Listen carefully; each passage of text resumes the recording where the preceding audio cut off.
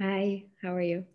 Great. You have done so much tremendous work. But before we get into the research that you're currently doing, why were you drawn into the field of women's health? Sure, that's a great question. I think it started as actually a personal need. I felt as a woman and as a patient of endometriosis, I felt that even though there was a lot of research going on, as a, as a patient, I couldn't get access to it. And I felt very frustrated because I felt like it was, this translation from research to results into patient care and helping me manage my disease was just not happening. And so I asked myself, what can I bring to the table as a researcher who's not a doctor, who's not a medical doctor, and I actually thought that like technology, which is really what I focus on. I'm a computer scientist and a Mhm. biomedical informaticist. Technology could be one piece of the puzzle to help women get access to care better and access to managing their care in particular better. So then where and how did Citizen Endo come about? Because you're a part of that, you're behind that. Yeah, so Citizen Endo was started in 2017. And we basically had the idea, especially for endometriosis, to ask patients, people with endometriosis, to tell us directly what are their day-to-day symptoms and what are they doing about their endo in terms of self-management, in terms of treatments, etc. And the idea behind it was there are data sets that are driving research in endo. They're very clinical in nature and surgical in nature, biological, but there wasn't any data set that was getting the direct patient experience. And we know with endometriosis that there hasn't always been this very clean correlation between what we find on the surgical side of things and what patients experience. So, for example, some women might have way more pain that their endo on the surgical side might seem. And so we thought with my students and the people in my lab and my collaborators that if we had access to this direct patient experience day to day, and specifically because endo changes, Yeah. flares come in and out, and it's a very time varying disease. So if we had this data and linked it to more clinical and basic science data, we could start getting better understanding about the disease. What have you learned, and what's been surprising for you, not only as a scientist or researcher, but also as someone who has the disease? What has surprised you with your findings? Yeah, I think for me, I'll start with from my personal standpoint, what's been surprising, I think, is the first of all the overwhelmingly positive response of patients. And we went in and we were very careful about explaining that this is a research study. This is not an app that's trying to exploit any data privacy or anything. We're asking for a lot of very intimate questions about yourself and your disease. And we got so many enthusiastic participants that really, I think, made a difference in the quality of the data that we were able to collect. So that was so heartwarming and rewarding. The other surprising thing that I found was, I kind of had an inkling of it just because, I had been talking to a lot of patients in part at Endofound events and things like that, and meeting fellow patients. And we all had varying experiences. And yet there was kind of like a core set of things that are happening where we're like, oh yeah, I know exactly what you're talking Mhm. about. And it was very obvious. I know we have about 15,000 participants. We analyze their data, and in a way they very much go through the same experience. And it's very motivating to keep thinking about how can we learn more about the disease, but also how can we go into helping them now. There's a kind of long-term research questions, but then there's also like when you see these day-to-day variations, you're like, is there anything we can do to help you get better now. And that's becoming kind of like what our focus is on right now. So when you say day-to-day variations, what would be examples of those? Yeah, I think it's starting to change a little, but a while back, endometriosis was kind of like, if you have cramps during your period, then maybe you have endometriosis, or people with endo have cramps during their periods. And what we're finding is that definitely period time is a difficult time for endo patients, but it's by no means the only time. Right. And in fact, even people who don't menstruate for whatever reasons, who are on an IUD or taking a long-term pill or anything, are still having very much flares that are systemic, in fact. And so the day-to-day variations are interesting for us because we can capture through this smartphone app kind of like, how long is a flare for someone? And was there any potential triggers or was there any self-management strategies that kind of helped this person?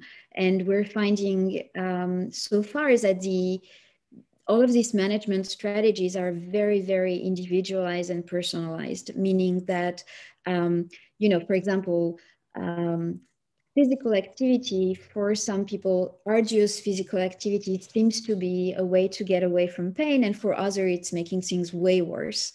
Yeah. Starting your pain medication, even like, anti-inflammatory medication for some makes a difference. For others, it doesn't make any difference. And so, I think what it's hinting at us is that there are within person differences through time, but a lot of differences across people when it comes to how we can find solutions to help them manage. You mentioned about endo being a systematic disease and having a systematic response. What exactly is that? Because when I hear systematic, I immediately picture a human body just hot and inflamed. That's Yeah. how I always correlate endo. For me, it's always just like inflamed and hot and in pain. No, and I think it's funny you say that. We spend a lot of time trying to visualize our data, and one of our visualization is actually the human body, and our participants tell us places where it hurts, and it's like these hot spots everywhere. So I kind of agree with your metaphor. I think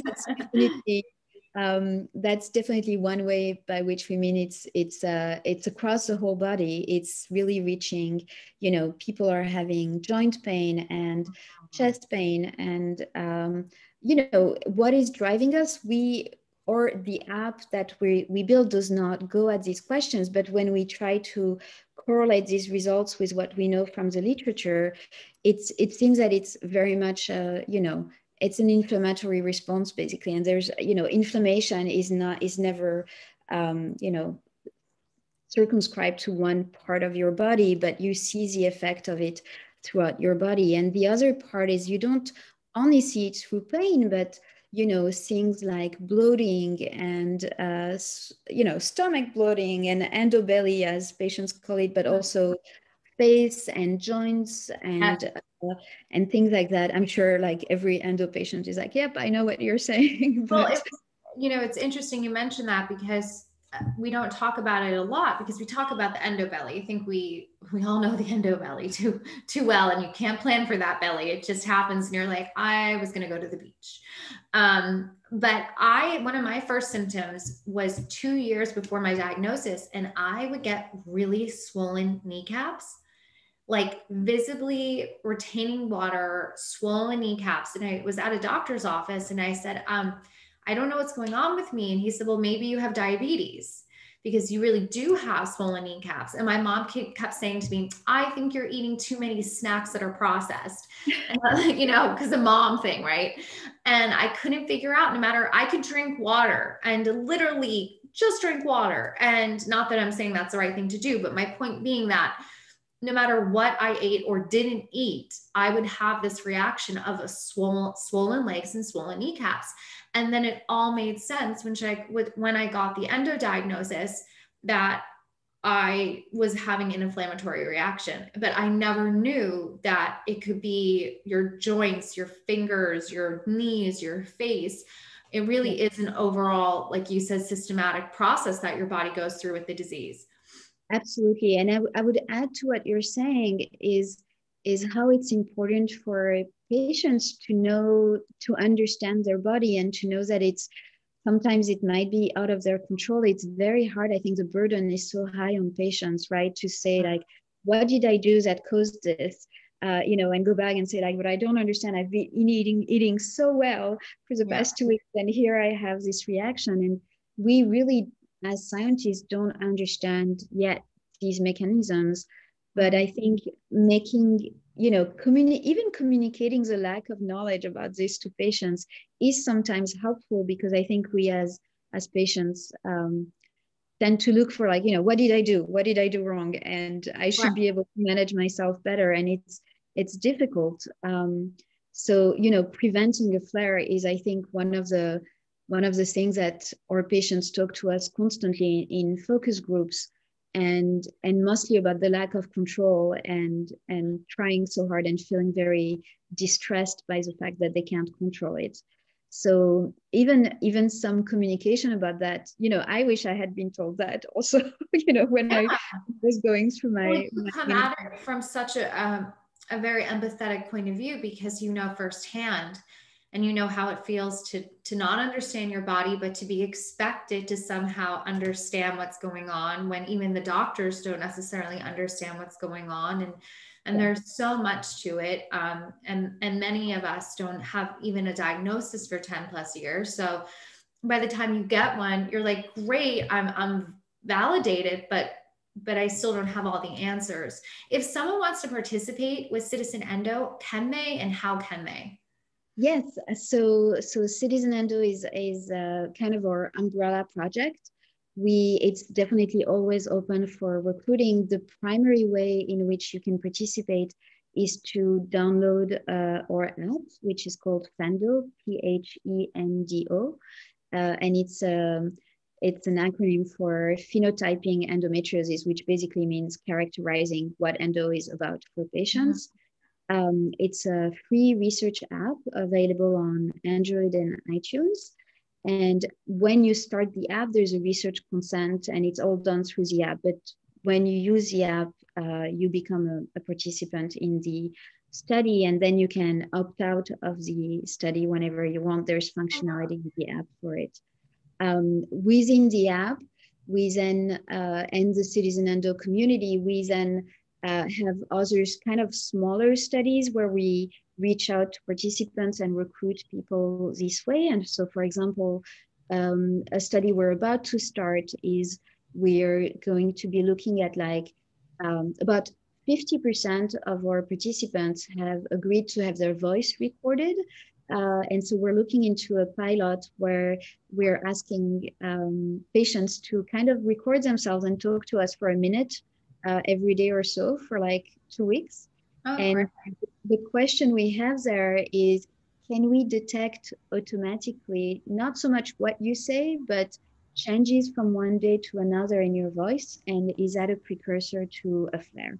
So we're trying to really look for like these very new ways, this is a very technological question, but very new ways of capturing or predicting when a flare is about to happen. And not that we can change it for now, but at least we can help people manage their life and cancel a few things in their life if something is about to come. Crazy. So you're thinking it could maybe be like a stress related thing, perhaps, to pick up stress, or it could be, I think definitely I would say for myself, and I think when we hear from patients, definitely stress is not helping. But it's very easy to say, reduce stress. I think we'd love all to reduce stress. I think we're really trying to be able to identify, are there anything in the pitch of your voice or anything in the tone of your voice that changes, maybe 2 or 3 days before you start having actual symptoms. And these 2-3 days, if we can validate this, obviously we need a lot of research, but the hypothesis is then we can alert someone and say, it sounds like something is starting to change in your body. maybe take it easy, or maybe, get ready in like Wow. a way. So it's very experimental, obviously, but so we're about to, reach out to our participants and see who wants to try this, and Yeah. um, be part of the question and the answer, hopefully. Well, and a big thank you to all of those that are participating in the studies and who are helping give more insight into endo and what goes on. But thank you so much today for explaining what you do. It's really, really cutting edge and awesome, and we need more of this. So thank you, thank you. Thank you. It was nice talking with you, Diana. You too. And please come back. Will do.